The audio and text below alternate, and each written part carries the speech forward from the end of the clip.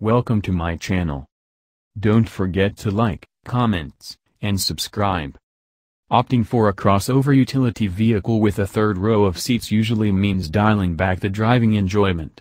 That isn't the case with the new 2017 Audi Q7, however, thanks to significant weight savings over its predecessor and a heaping portion of advanced technology.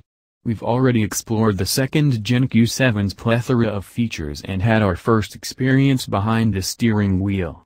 But now we've finally strapped our test gear to one and can confirm that Audi's formula works. Big time.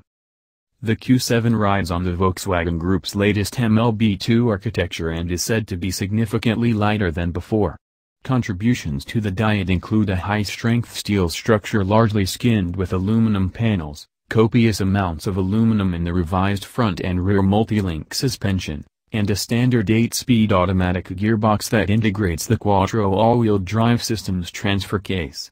Audi claims weight savings in excess of 700 pounds, but our scales told a more modest story. Our 3.0T Prestige test car was only 270 pounds lighter than the previous 2011 model we tested. Still, the resulting improvements are significant. Fleet-footed.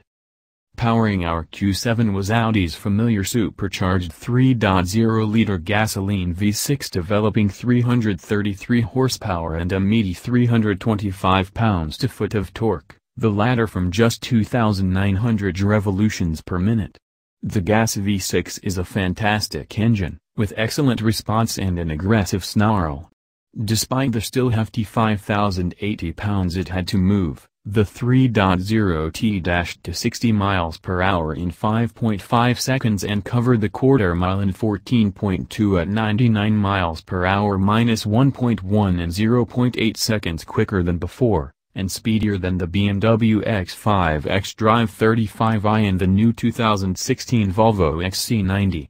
Aided by chunky 285/45 Goodyear Eagle Sport all-season tires on 20-inch wheels, the Q7 circled the skid pad with an impressive 0.85 grams of lateral grip and chopped 8 feet from the previous model's stopping performance, now registering a 70-0 mile/hour stop of 166 feet. The Q7 will even do some of the dynamic work for you via its Trick Adaptive Cruise Control, which pairs with the navigation system and Google Maps to brake and accelerate through upcoming corners.